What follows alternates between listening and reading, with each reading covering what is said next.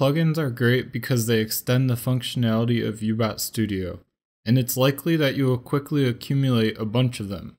However, installing plugins can be a slow and tedious process, and so in this video, I'm going to show you how to mass install plugins quickly and easily.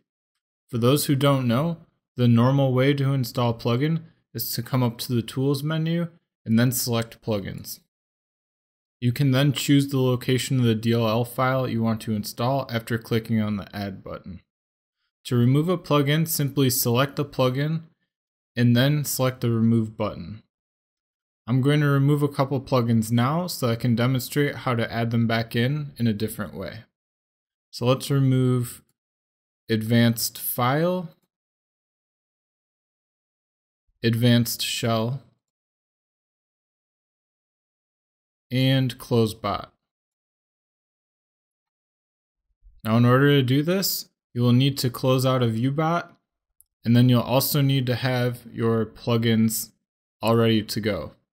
So I keep mine in a Dropbox folder. This gives me access to all of my plugins quickly when I need a fresh install. In order to make this a quick process, you will need to have the plugins already extracted so that the DLL files are all in the same folder. So as you can see, I've got all these DLL files. Now what you're going to want to do is open a new File Explorer window, and then in the location bar, type %, then app, then data, and a %. So that's %appdata %. Then hit enter.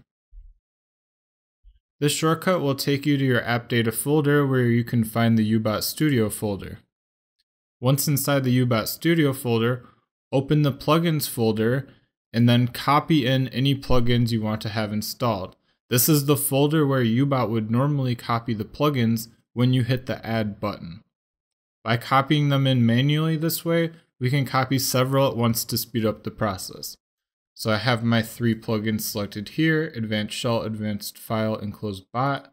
I can just simply copy and paste, and you can see it added those 3.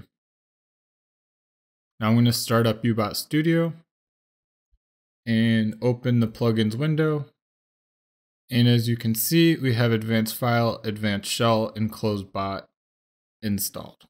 So this will work on protected plugins as well. You will just be asked for your license info when you open the plugin window. That's it for this video. I'll see you in the next one.